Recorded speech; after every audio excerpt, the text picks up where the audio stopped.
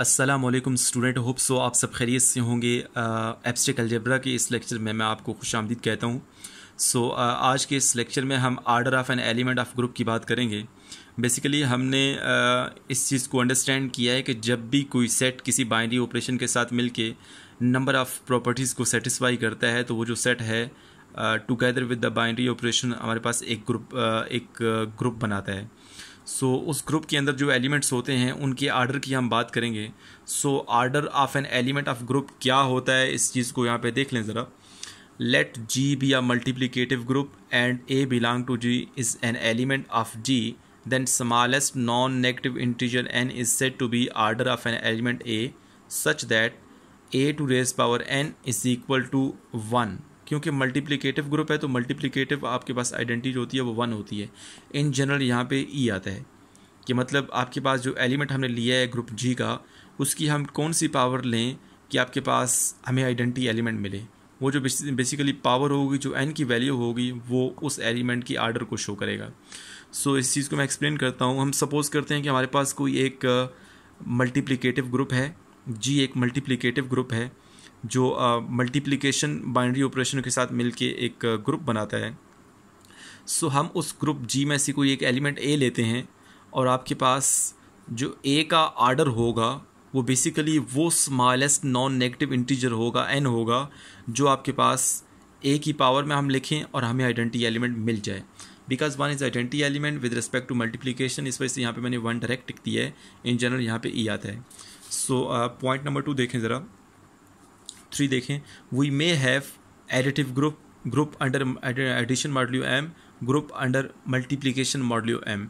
Basically ये जो 3 points हैं ये शो कर रहे हैं कि क्योंकि यहाँ पे मैंने स्टेटमेंट में लिखा है कि जी बी आ मल्टीप्लिकेटिव ग्रुप, तो जी आपके पास जो है वो एडिटिव ग्रुप भी हो सकता है।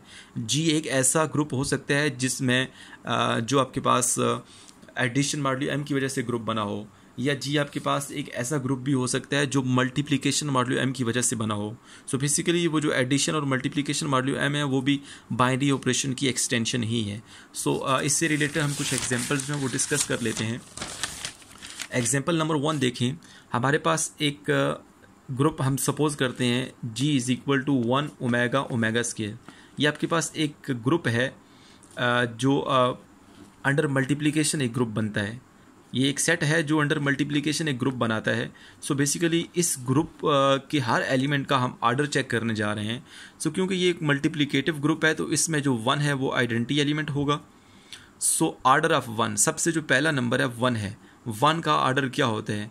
1 की पावर, देखिए 1 की पावर 1 करता हूँ तो हमें 1 मिलता है। तो ये जो 1 है बेसिकली ये आर्डर को शो कर रहा है। अब दूसरा नंबर ओमेगा है। ओमेगा का आर्डर क्या होगा? Order of omega is equal to 3। मैंने क्यों लिखा है? क्योंकि जब मैं ओमेगा का क्यूब लेता हूँ तो हमें 1 मिलता है, आइडेंटिटी एलिमेंट मिलता है। तो बेसिकली ये जो 3 है ये आर्डर को शो कर रहा है। नंबर 3 जो एलिमेंट है वो क्या है? Order of omega square. देखिए आपके पास इस ग्रुप का जो एलिमेंट ओमेगा स्क्वायर है उसका भी आर्डर हमने फाइंड करना है। ओमेगा स्क्वायर का आर्डर 3 मैंने लिखा है। इसकी वजह क्या है कि ओमेगा स्क्वायर जो है ना उसकी अगर पावर मैं 3 लेता हूँ तो हमें 1 मिलता है। 1 कैसे मिलता है? 2 इंटू 3 6 आता है। अब इस 6 को आप सेपरेट कर लें 3 इंटू 2, तो ओमेगा क्यूब हमें पता है 1 होता है, 1 का स्क्वायर 1 ही होता है। तो इस तरह से हमें ओमेगा स्क्वायर की पावर जब 3 लेते हैं तो 1 मिलता है। बेसिकली ओमेगा स्क्वायर जो एलिमेंट है उसका आर्डर कितना है? 3 है। आई होप सो आपको एग्जांपल नंबर 1 समझ आ गई है। अभी हम एग्जांपल नंबर 2 की तरफ बढ़ते हैं। आपके पास ये जो जी है ये बेसिकली एक मल्टीप्लिकेटिव ग्रुप है। क्योंकि मल्टीप्लिकेटिव ग्रुप है तो इसमें जो 1 है वो आइडेंटिटी एलिमेंट होगा। अभी हम इन चारों एलिमेंट्स का आर्डर फाइंड करते हैं। सबसे पहले आर्डर ऑफ 1, ये जो पहला एलिमेंट है 1 की पावर 1 करूं तो हमें आइडेंटिटी एलिमेंट 1 मिलता है। तो बेसिकली जो पावर में 1 लिखा हुआ है ये आर्डर को शो कर रहे हैं। सिमिलरली दूसरा नंबर -1 है, आर्डर ऑफ -1। इस -1 की पावर क्या लूँ कि हमें आइडेंटिटी एलिमेंट मिल जाए, मतलब 1 मिल जाए। बेसिकली आपके पास -1 की पावर अगर मैं 2 लेता हूँ तो +1 मिलता है ना, जो कि आइडेंटिटी एलिमेंट है। इस वजह से ये जो 2 है पावर में ये आपके पास आर्डर को शो कर रहा है। तीसरा आपके पास जो एलिमेंट है ग्रुप का वो आयोटा है। Order of iota is equal to, iota की पावर जब मैं 4 लेता हूँ तो हमें 1 मिलता है। आयोटा की पावर जब मैं 4 लेता हूँ, देखिए आपके पास ये आयोटा है, इसकी पावर जब मैं 4 लेता हूँ तो हमें 1 मिलता है। तो मतलब ये जो पावर में 4 लिखा हुआ है ये आर्डर ऑफ आयोटा है। 1 कैसे आता है, देखिए आयोटा 4 को मैं स्प्लिट करके इस फॉर्म में लिख सकता हूँ। लेफ्ट साइड को सिर्फ सॉल्व कर रहा हूँ, आयोटा स्क्वायर की जगह उसकी वैल्यू पुट करें और -1 का स्क्वायर +1 होता है। सो इस तरह से हमारे पास आयोटा की पावर 4 हमें आइडेंटिटी एलिमेंट देते हैं, 1 देते हैं। तो आयोटा का आर्डर कितना हुआ, 4 हुआ। ये स्मॉलेस्ट नॉन नेगेटिव इंटीजर है। आयोटा की पावर जो 8 है वो भी हमें 1 ही दे, या आयोटा की पावर 12 है वो भी हमें 1 ही दे, लेकिन हमने स्मॉलेस्ट को काउंट करना है। सो नेक्स्ट एग्जांपल ज़रा देखें। सॉरी नेक्स्ट एग्जांपल नहीं है हमारे पास। जो इस ग्रुप का जो एलिमेंट नंबर 4 है वो कौन सा है, माइनस आयोटा। माइनस आयोटा की पावर जब मैं 4 लेता हूँ तो हमें हमें आइडेंटिटी एलिमेंट मिलता है। देखिए यहाँ पे मैंने किया है, माइनस आयोटा की पावर जब मैं 4 लेता हूँ तो हमें 1 मिलता है। तो मतलब माइनस आयोटा को जो ऑर्डर है वो 4 है। अब हम एक और ग्रुप लेते हैं, जिसके जो है एक और सेट लेते हैं 0 1 2 3। ये जो सेट है अंडर एडिशन मॉडल्यू 4 हमें एक ग्रुप देता है। तो बेसिकली आपके पास ये एक ग्रुप है कौन से ऑपरेशन के साथ, अंडर एडिशन मॉडल्यू 4 के साथ।